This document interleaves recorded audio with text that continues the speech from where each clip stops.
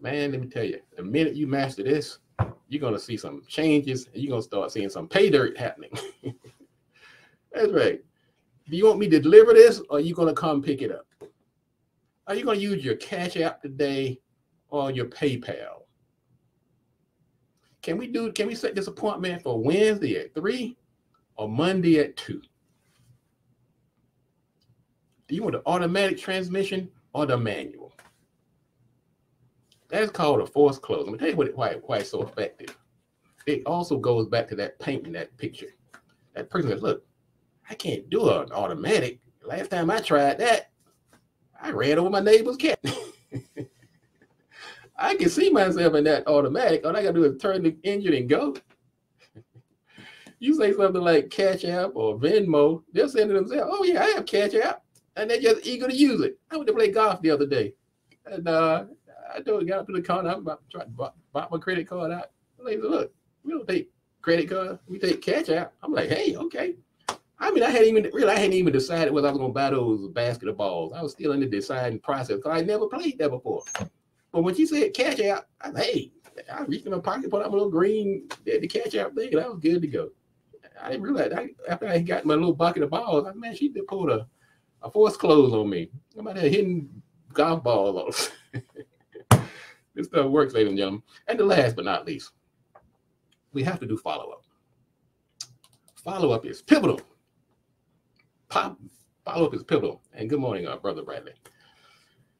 You've got to do the follow-up. I'm going to tell you why follow-up is so important. First of all, buyer's remorse. Buyer's remorse is real. It's real, ladies and gentlemen. Usually in most states, you have 72 hours to change your mind. And so you better do everything you can within that 72-hour window to make sure that person doesn't go home and change their mind. And not because you did anything, didn't pull a fast one on them, but people just, human nature is that way. They get home and they start thinking about it. And say, well, you know what? I probably could have waited a little while. But the way to alleviate that or to abate it is to do that follow-up. I mean, every day within that 72-hour window, I'll be sending them something. Say, hey, look, we got your onboarding form. Thank you. All right, I'm going to send you a worksheet tomorrow. I want you to fill that out and send it back to me. I'm just checking on you to make sure that sheet is filled out correctly. We're going to fight that buyer's remorse. And I would say, once you get that sale, and when if you like in a situation where you're doing like some type of professional services, like legal or accounting, marketing, stay in touch with that person a couple of times a week until that project is completed. Just touch base. Because silence is not golden when it comes to sales and service. So anyway, folks, that's my sermon for today. Sales is strategic.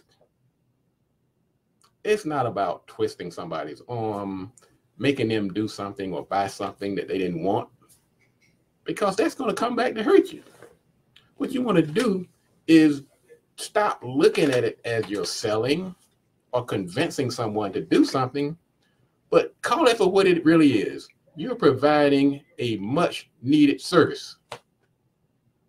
And it's even better if you do your marketing and advertising correctly and they contact you, because let me tell you, that makes a world of difference. Thanks again, ladies and gentlemen, for joining.